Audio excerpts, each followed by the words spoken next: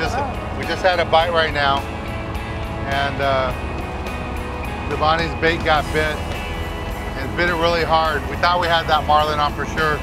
He gave it a little bit of line to set the hook on it. Here's the bait.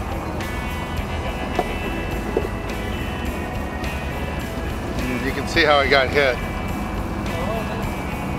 Crushed it right there, but it didn't swallow it, just slapped it. So we got 2 more baits in the water. We got a ballyhoo and another live one of these little baits, caboito. It's out there, so hopefully that billfish will come back around and bite one of the baits. So we're still working these slow baits really close to the beach. We're less than 2 miles off the beach, maybe a little over a mile, controlling these, and we're catching fish. So we landed one and 2 short bites already. See if we can get another one. All right, he just bit the other one. Here he is. There we go, here we go. We got him. We got him right here. Okay, Dad, get over here.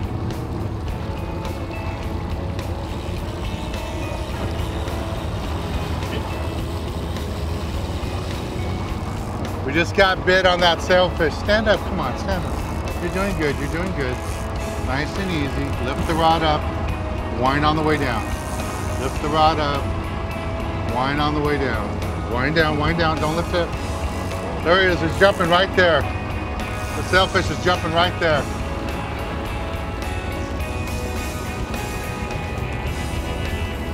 Don't touch the drag. Don't point the rod at the fish. Right there he is, right there. There we go. There you go. My dad's fish is really close to the boat right here.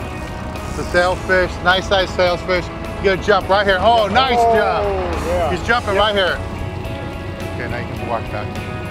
Walk up to the rail, all the way up. That's good. Step back, Dad. Okay, we got the fish at leader.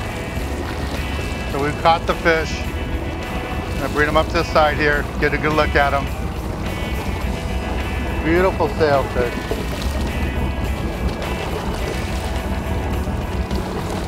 Nice sailfish.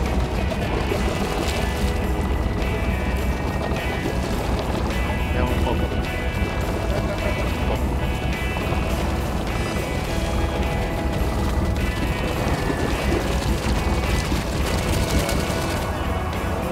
There's a sailfish my dad just caught. Beautiful sailfish.